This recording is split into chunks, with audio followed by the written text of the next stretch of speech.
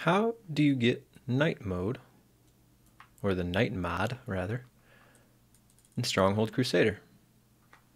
Here's how to do it. So first thing you'll want to do is go in the description of the video and download the necessary files. I've got a couple of windows open here. Let me clear this up. There we go. Okay, great.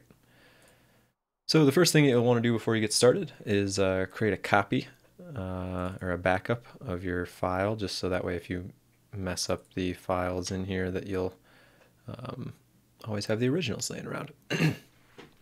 And also quick thank you to Ezekiel for making this night mod. These things take a lot of time and a lot of work. This is not my work here, I'm just the messenger here. So thank you very much, this is super cool. All right, let's check it out. So inside of the zip file, we'll have day, backup, night, and then a little readme. We can check this out. PodeCaradox. He's dude who made that GM1 converter, which it looks like they used here. Yeah.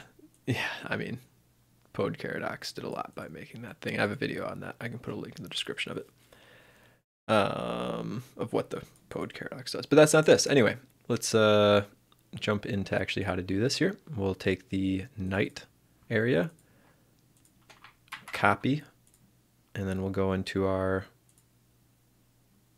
I'm not going to do the vanilla, I'm going to do our copy here. Paste them in here, and yes, I want to replace.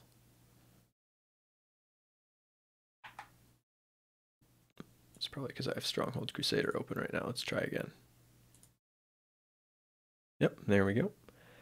All right, super cool. So it's easy as that. That's all you got to do.